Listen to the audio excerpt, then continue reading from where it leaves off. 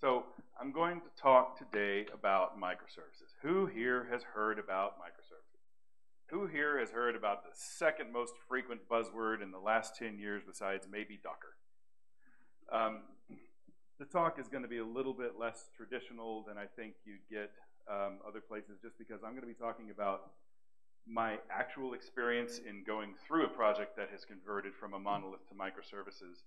And I'm going to try to focus it a little bit on this audience, which I believe, and I hope I'm not making a bad assumption here, but I think that for this room, generally I'm speaking to people who are on QA teams that have been going through the conversion to microservices, whereas generally when I give this talk, I give it in companies where they're about to make the decision to go to microservices. So this is a little bit skewed.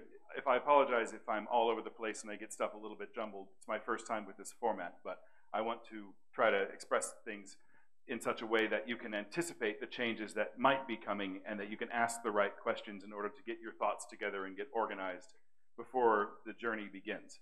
The other assumption I'm going to make is that this is a going from a monolith to a microservice project as opposed to building a microservice project from scratch. I've yet to meet someone who's doing that. If you're working for a startup, you're QA number one, your company's probably starting with what cloud infrastructure do we use and how do we architect this into microservices. My assumption here is that almost nobody in the room is going through that process. You're in a company, there is a giant ball of mud sitting in GitHub or your own Bitbucket repo, and it's a nightmare to work with, and your company has decided, for right or for wrong, that you're going to break that up into small pieces and let it work together. Now, if that assumption out of the way, that's how I'm going to conduct this, and I'm going to start to talk a little bit about why microservices, but I'm also not going to dig into that too much, because that could take all day, and we could get into giant religious warfare over why microservices. Are we overdoing it? Is this the right way to go? I'm going to dive into that just a little bit, but mostly I'm going to talk about here's the world we live in, and here's we as QA generally being the last to be told about stuff that's going on. How can we anticipate the world that we know we're going to be living in? So why do people choose microservices? Does anyone know what RDD is? Is Simon here? RDD is a blank screen. I don't know what just happened. Resume-driven development. People hear about microservices, they think, ooh, I'm going to do that. And they think, it's great. For me as a director, I'm going to break this up into microservices because that's going to look fantastic as bullet point number one for my next job. So getting past that, when you go through microservice planning, you do like any other project. You go through planning, you have questions to ask, and then you go through development process, and then you deploy, release this project, right? In the end, I'm going to tell kind of an epic story about what happens when you have successfully engineered your project over a 5-year period into microservices, and then we realize, oh wait, there's one thing I wish we had done before we split everything up. Because now we have to make a change to all of the microservices, all independently of each other, now that we've broken it up. Would have been so much better to have this done in a monolith. So I'll be telling that story at the end to tell you that's probably going to happen in your project, and here's how you can be a hero in making sure that it goes well. So, planning. Once again, it is possible, likely, that you are not on the forefront of the planning of these processes. Neither was I as a QA person. But these are the questions that are being gone over ad nauseum within the management confines of whatever company you work for. So at the director and VP level, here's what they're considering. Are you going to rewrite the software, or are you going to make incremental changes as it goes along in the process? Joel Spolsky, who has been quoted at least once today already, says that rewriting software from scratch is the single worst strategic decision a company can make. I'm not going to judge that statement's veracity. I will tell you that that's a fairly well-held belief.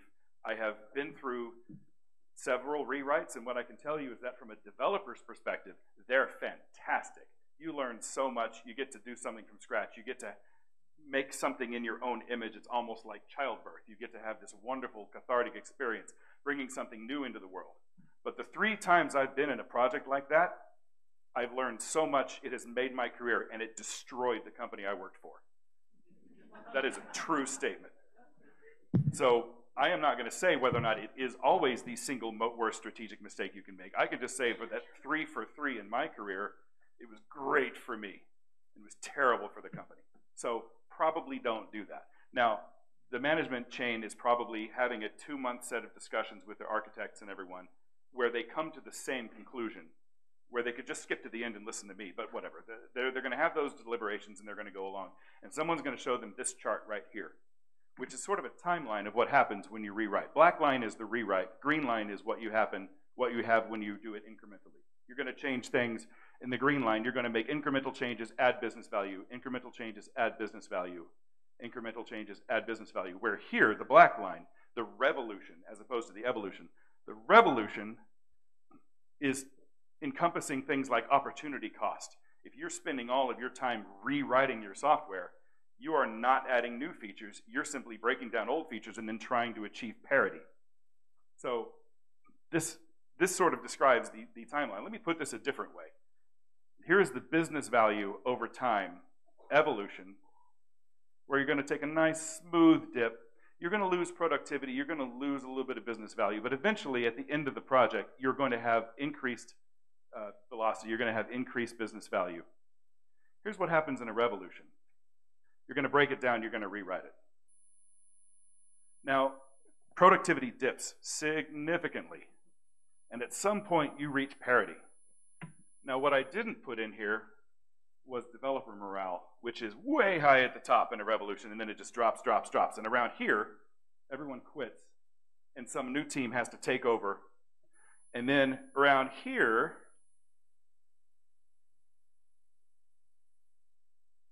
it's where the management team gets fired.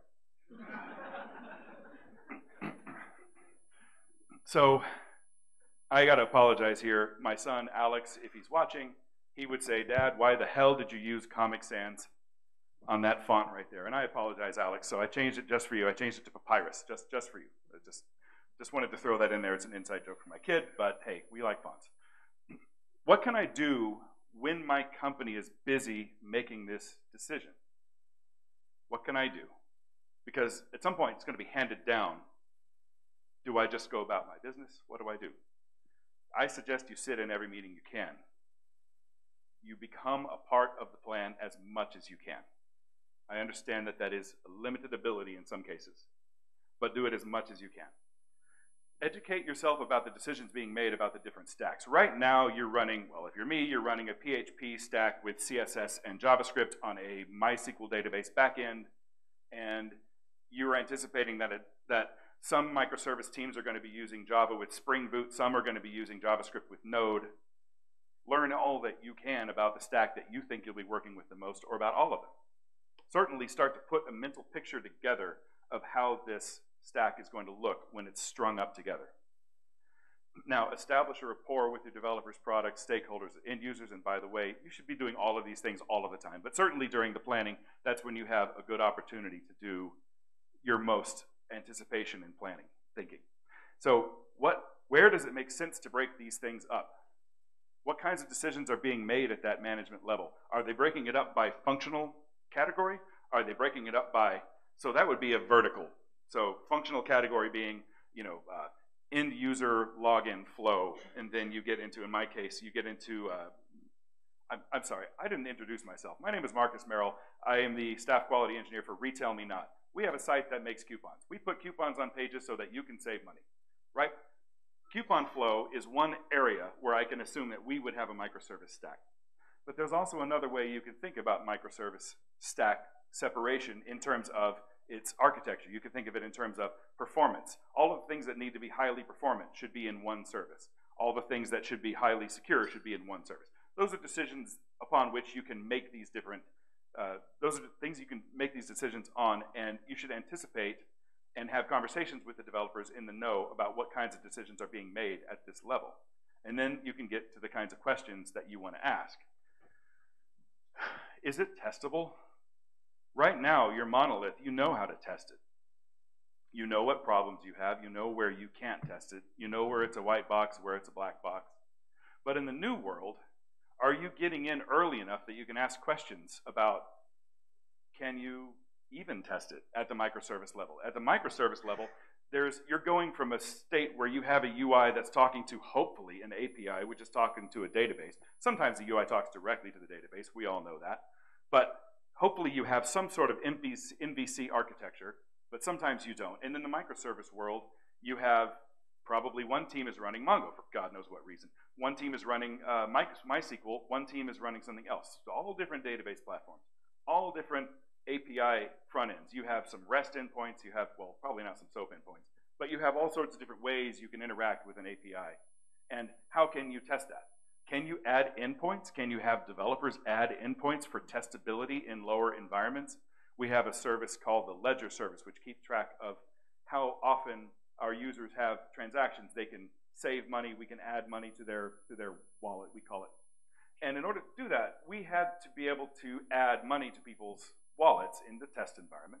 So we added endpoints called /deposit dummy account. And it would just sort of generate a new account with a user, with transaction history, and that in one step, we can set up all of our test data for testing that we don't have to wait. We don't have to worry about it. We don't have to figure out how we're going to mock up anything. We just add this endpoint for testing specifically. Does it go into prod? Hell no, it doesn't. We are able to build these things in just so that it's in the test and staging environments. Do you have access to the code? Let's show of hands. Who has access to the code? The actual code. That's a great number. I asked the same question, I think, 4 years ago in Bangalore and got a very different answer. I am very happy that we as an industry seem to be moving in this direction. It's about respect at that point. Do you have trust with your developers? Do they have trust with you? And it looks to me like we do. That's a good sign. Are there unit tests? Cannot believe sometimes the answer is no. Can you help add unit tests? Can you encourage a culture of unit testing? These are things that you can just start to think about. While these decisions are being made, they're being made in a dark room in the back that you don't have access to, but you can start getting ahead of these things. You have basic authentication in lower environments. This is a huge one. My company, we have CAPTCHA on everything. And it got in the way of testing. And we got all these questions coming to me like, how do you do CAPTCHA with Selenium? And I'm getting a few snickers. I hope the answer to everyone is you don't do that. Do not bypass CAPTCHA using Selenium. It is a path to evil and ruin that will eventually lead to you doing the same thing that we did, which is just set a cookie in the lower environment and it will bypass the CAPTCHA. Right? Right? Are we in agreement on that? So hopefully every one of these microservices will have a similar kind of thing, but in our lower environments, what we do is we produce a basic authentication header that is sort of authorized to work with our lower environment services. We don't even have to worry about that stuff. Yes, you should absolutely have tests in production that make sure your authentication scheme is working properly. That is not what we're talking about here. Testing the stack you're looking at right this minute. Now, the really big question that's probably going to be a far too common if I ask for a show of hands. How many of you are integrating with a third-party vendor at some point along the way? I'm not talking about Rally or TestRail or TeamCity or anything in your testing infrastructure. I'm talking about, in my company, we had a massive stack of software that did all sorts of stuff, collating user data in order to produce the greatest email we could produce and send them that would produce the greatest lift and engagement so that they would click on our email links. And at some point, we had to talk to our email vendor, who shall go nameless at this point. But their API was challenging to use. It wasn't always working. They did not have a testing environment. It was entirely incumbent upon us to maintain our own data and state and delete everything that we created during testing. Made things extremely complicated. If you have a third-party vendor right now, before microservice, and there's a really good chance you're still going to have that same vendor in microservices. What you want to do is encourage your developers to isolate the interaction with that vendor to one service or one endpoint or something like that, if you can. And then try to isolate that so that you can either mock out that one call or at least get a group of developers and yourself who are true experts in how to handle that vendor, including customer support contacts and all sorts of people you can interact with if things are going wrong. The problem with interacting with a third party in the monolith is that you have 100 developers, 7 of which vaguely know something about the interaction with this vendor, and QA usually hardly knows anything except it's not working or it is working.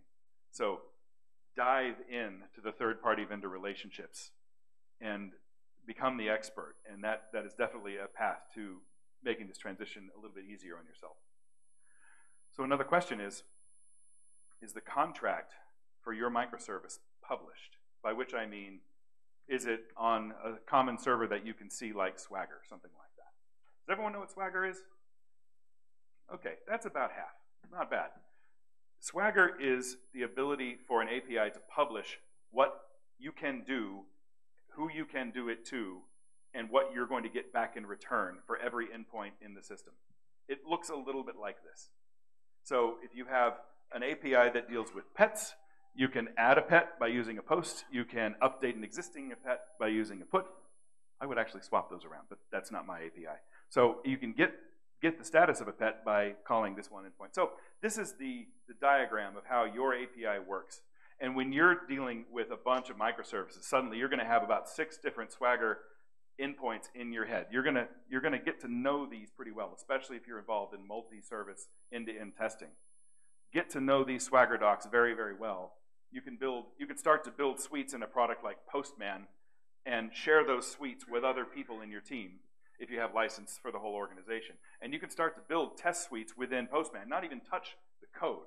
That actually helps you quite a bit in learning how to integrate these microservices. So drilling in on one particular endpoint, Swagger will give you the exact type and specificity of what the endpoints will take, and it will tell you exactly what you expect to return. So if your contracts are published, that implies that your teams have established a rapport with each other where they have the ability to speak in a language that they can guarantee that they understand. In a monolith world, a developer will make a change to the system over here, which queries the database, and then the developer over here will change the database schema, and this thing over here will break, and it causes strife and mayhem that you're probably all familiar with. In the microservices world, you cannot change someone else's database except through an API, which in theory should have a contract published, a published contract, which allows you to guarantee that you know exactly how these database changes are going to be made. This is sort of simple white box, black box testing conversation, but when you go to the microservices world, it is changed because I kind of hope that you as QA people typically don't interact with the database directly.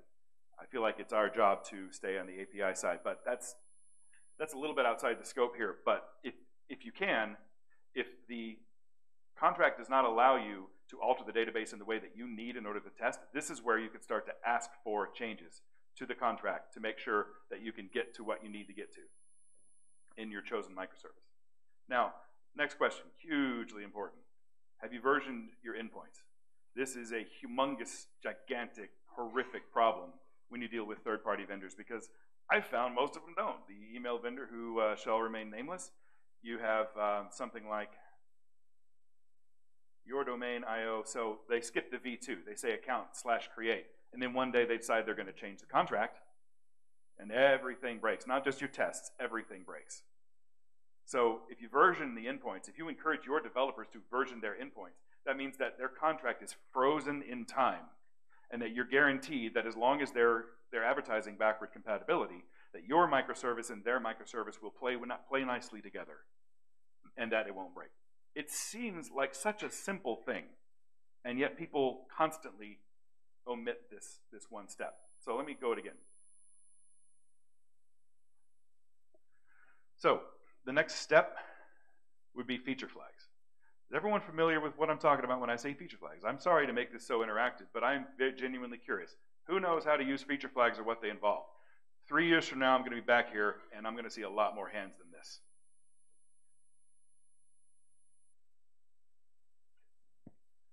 Feature flags are the ability to switch software on and off, piece by piece, inside your service. Monolith or microservice, this works for both, but this is definitely something that we use. This, in fact, is a screenshot from a very monolithic content management system we have at RetailMeNot. but it has allowed us to move somewhat faster. Now, the story I'm going to tell, I'm going to get ahead of myself a tiny bit. The story that I'm going to tell involves, normally involves, everyone make sure you are ready to deploy your software at 7 a.m. tomorrow. The story that I'm going to tell says the production code that we need has been there for a week already. Just flip your switch. We've tested everything already. Just flip your switch. That's the paradigm that I think the industry is trying to move to. There are downsides to this, but that's certainly the way I'm trying to push things. Certainly the way that my company is going and the way a lot of successful companies I've heard about will go, that they say, this is already there, just turn it on. And the change will be immediate. These are some tools you can use. We use Toggles. It's an open source library for feature flags. Optimizely is some people you can pay. I don't know how it works, but I just thought I'd throw it out there. I am certainly not a sales pitchman for them. Now here's another question that you should have for your developers. Are your processes between the microservices or within microservices, are they asynchronous or are they synchronous? Are you dealing with this whole promise infrastructure in JavaScript the way things have been going for a while? Why would you care about sync versus async? We've actually heard about this quite a bit in the last couple of days with parallel testing, where things will be out of state and you don't know about it. I'm not going to get too deeply into this topic, but I know that at Retail Me Not in the past, in 2012, we had a system which through analytics, every single time you clicked on a coupon, there would be a blocking call to the analytics platform that says, make sure you deliver the message of how they clicked on this software. That message will contain how far down was the coupon when they clicked it, how long were they on the page before they clicked it, did they scroll or did they keep it in place when they clicked it. It contains all sorts of information about the behavior of that user.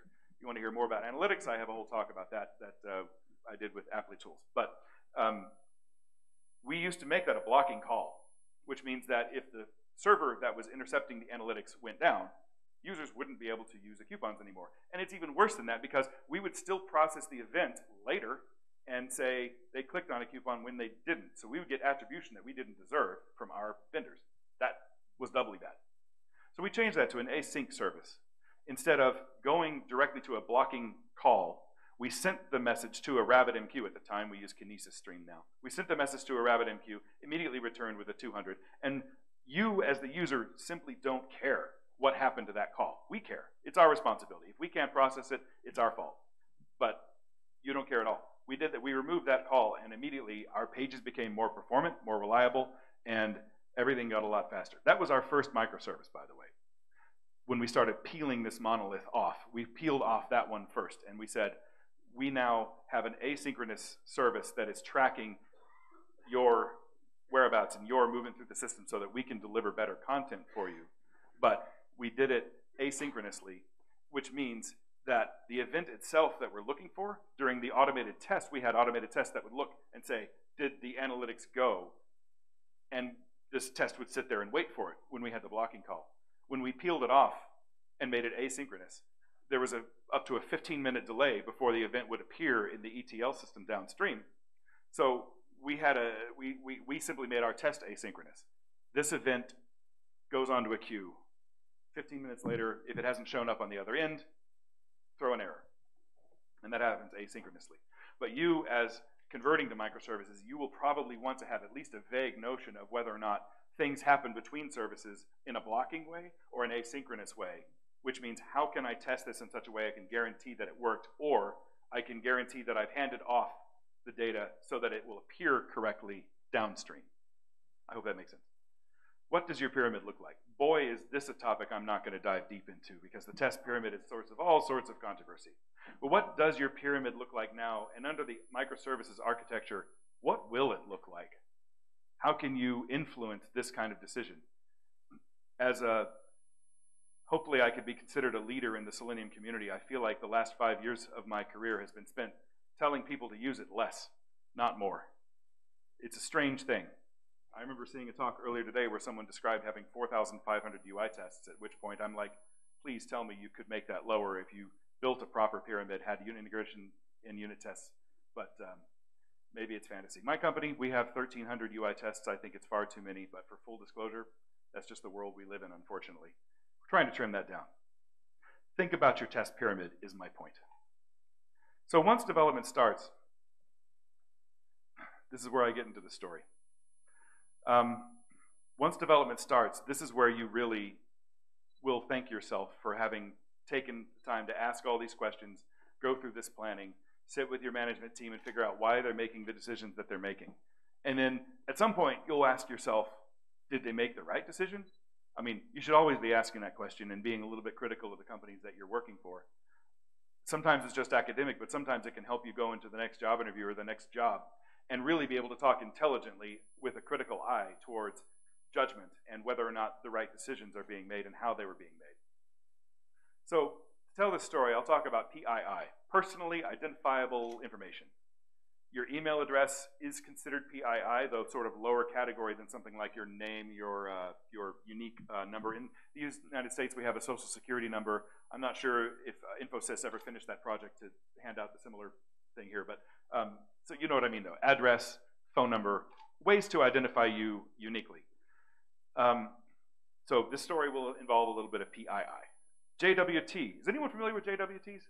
Hey, 12, 15 people. All right, I'm a little bit surprised because I had never heard of this thing. Pretty cool. It is a way of just sticking a whole bunch of information into a cookie that is encrypted in a universal way. Anyway, I'll be talking about that. Then GraphQL, which is a Facebook service that has been produced, which is a way of producing a service with a query language that is relatively simple to use. So here's what Retail Me Not looked like when I got there. Looked like that, with a database, and they talk to each other. Like I said, PHP, CSS, JavaScript, talking to a MySQL database, which we have slowly, over the last 6 years, converted. So here's how it looks today. Here's where we were, and here's where we started peeling things off. We built an API, which was marvelous. We no longer had PHP talking directly to the database, which I can't even believe I just said out loud as a thing that happened in the 21st century. Then we built several other microservices. And these were things that were a combination of features that were within Retail Me Not that we built and new features we needed to add from scratch. So we never sold gift cards at Retail Me Not. So when we decided to build gift cards, we undertook an exercise in way overdoing microservices, which we have now retreated from, thankfully. We essentially, story within a story, we wrote the gift cards microservice 3 separate times. Once using, I don't remember what, once using Python and Lambdas with AWS, and now using Spring Boot. Member Profile was something that we used to capture more user PII. Between gift cards and Member Profile, Retail Me Not used to only be interested in your email address as a way of tracking who you were and sending you the occasional marketing email. We are now moving into the world of, you want to buy a gift card from us. We're going to sell you a Macy's gift card for a 7% discount and then give you a 10% coupon so that we can stack those together, give you a 17% discount. All we need in return is your credit card information. So we need to start being a little bit more careful with your data. Ledger Service is interesting because it only tracks a unique key that is tied to your email address and numbers. So there's really no PII in there. There's simply a key that goes with your email address and whether you added or subtracted money from your ledger balance. So then we added RMNQL in front of all 3 of these services so that Retail Me Not and anything needed to act to it would go through one sort of conduit to all of these different services. And then if anything changed with the contract, we would simply change the query language that we needed to send to RMNQL. This is GraphQL, actually. So then we built the mobile API, the iOS native app, the Android native app. I didn't even bother to draw the arrows on here because I don't even want to admit where they all go. Where should they go? They should go to the API. They go everywhere. And I'm very reluctant to admit that. It's going to change.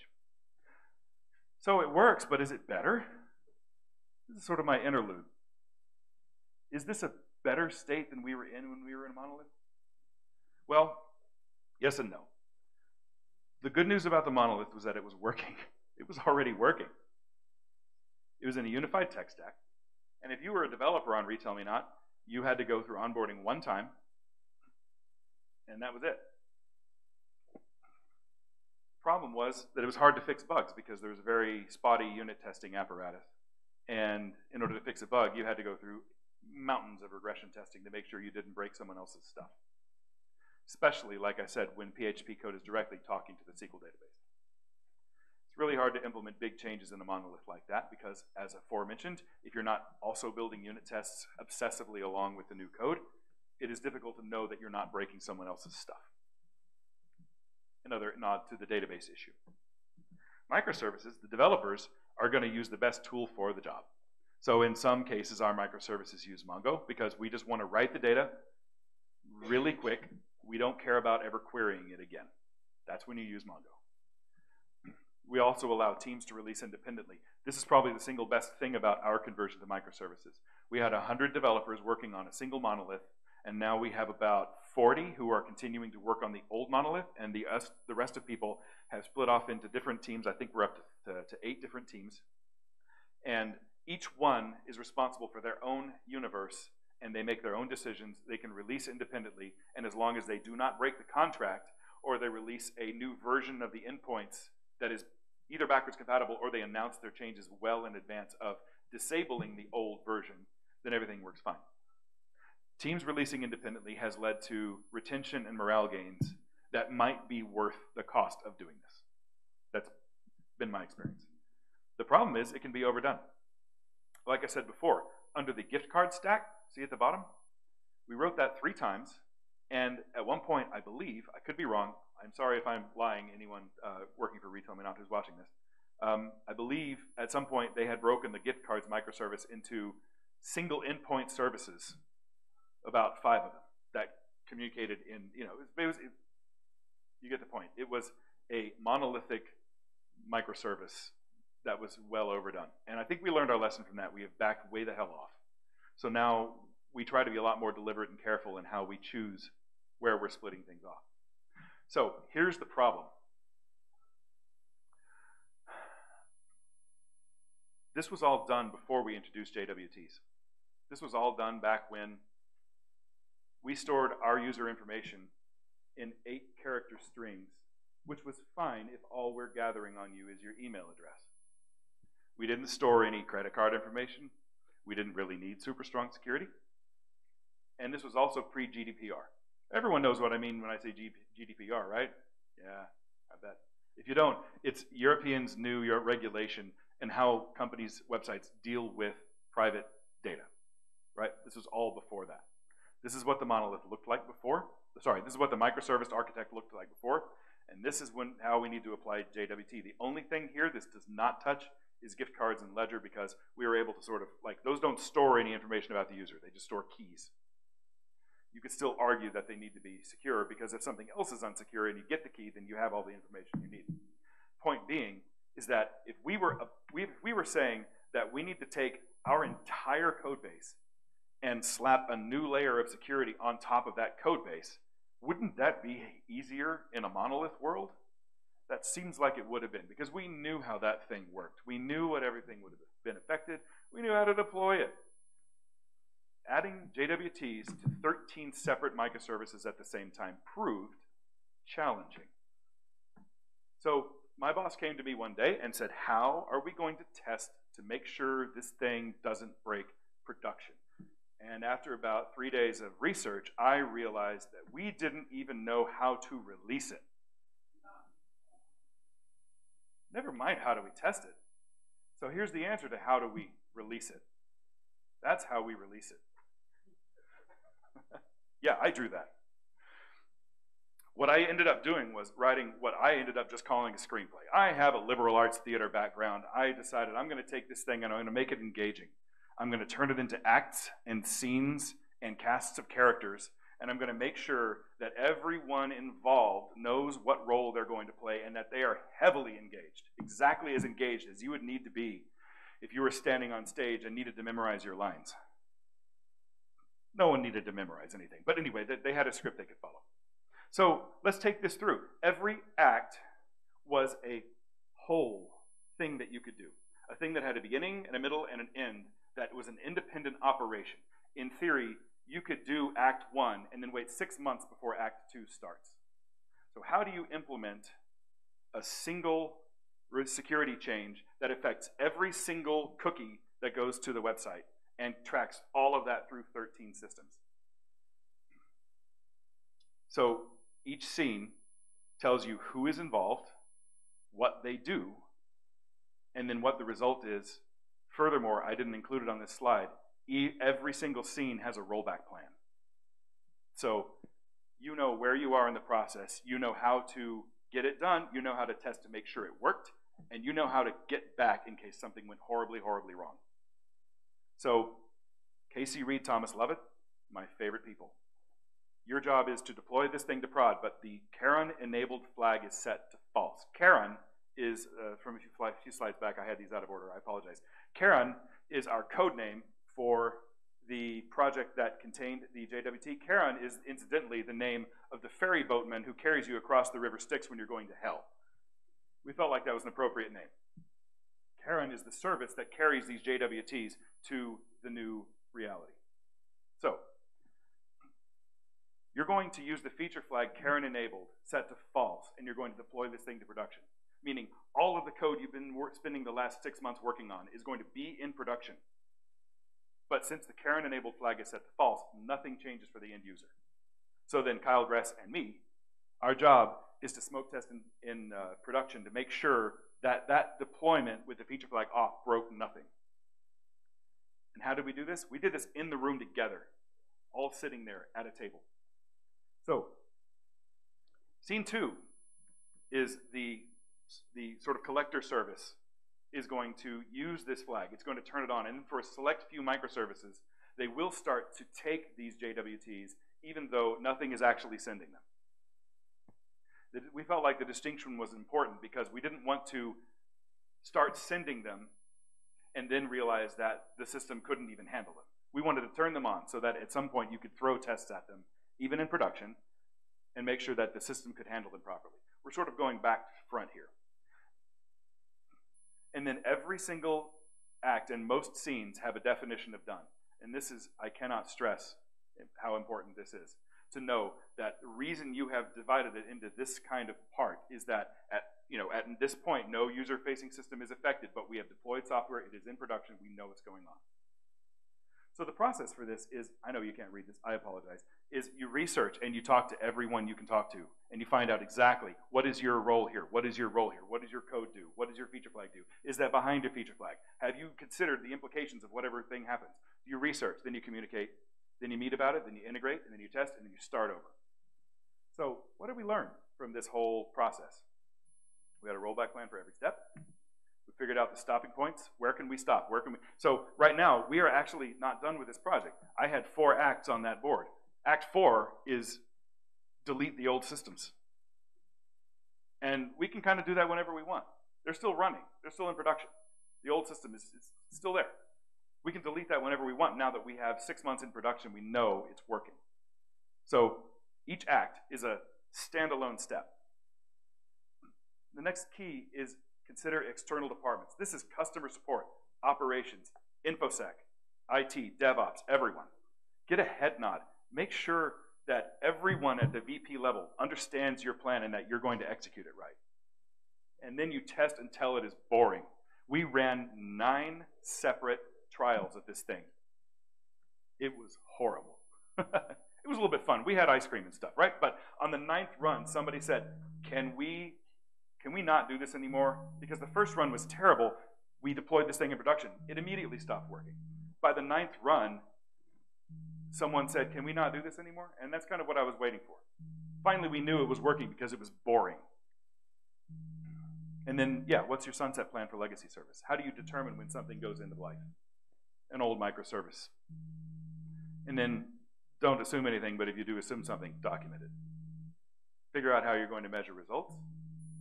And I would advise not including development timelines. This is not a development plan. This is not a plan for how you write software. This is a plan for how you deploy software. This assumes the software is written. Now, when you start Act 4 and you're only beginning Act 1, and you're starting to plan Act 4. Yeah, you can assume the software is not written yet. That's because you don't have to worry about actually executing Act 4 yet. Have a meaningful retrospective. Another thing you should probably always be doing. Some things we skip, though. So, once again, an act is composed of scenes which are fully independent of a major feature, and yet have a definition of done. The scene is a milestone composed of steps with a list of players and a rollback plan, and then the steps involve, you have to put a name on the step. When I was running the meeting, the final meeting, when we actually deployed it, 8 o'clock in the morning, there were 35 people in the room, including people from customer support, several VPs, a couple of directors, and every developer who had a role to play. They had their laptop open. And I stood like a conductor, one of the proud moments of my life. Thomas, it is time to flip your feature flag. Andrew, it is time to test this thing. It is time to, so we were able to, and we did it with the CEO a few feet away, 13 services, 9 scheduled run-throughs, 8 teams, 200,000 logins per day, which actually is it's a low number. 0 reported defects. This thing worked because we had been so engaged in the plan for releasing it. Boring is your friend. But only at the end. Only at the end. So, I didn't even talk about Selenium. I'm sorry. I forgot this was a Selenium conference and that I sort of helped put it together. But the point is, if you're doing your test pyramid right, and you're headed towards a team of doing microservices, I would estimate that your use of Selenium, your genuine need for Selenium is going to be significantly lower than it has been to date. That is my prescription. I'm not even sure it's true, but I hope it is true. Because if you follow some of these steps for questioning, you know that your developers are writing unit tests, you have a plan for how you're going to write integration tests at the API level, and then your Selenium scripts are there to make sure that it's all tied together in the UI at the end in as few iterations as possible. So once again, I spend a lot of my time as a leader in this community telling people to use Selenium less. Here I go again. Anyway, that is my conclusion. I hope that this has been illuminating, but I definitely think that staying engaged, my prescription for life in general, but certainly in a case like this, this is one of the things I've received the most accolades for, is putting this plan together. It was exceedingly difficult. The only way we pulled it off is that it was my full-time job for 2 full months. Now, had we not broken this up into microservices, had we stayed in our comfortable monolith land, my bet is I wouldn't have even had to do it. So this is, as usual for my career, a fantastic solution to a problem that never should have existed. But it's a world I can live in pretty comfortably. Any questions? Yeah, so thanks a lot, Marcus. This is like kind of eye-opening for most of us to think about, like, don't just choose the technology because you want to. Choose because that's actually going to be beneficial for your product and business. So thanks a lot, Marcus. So can we give him a round of applause for joining us? Thank you.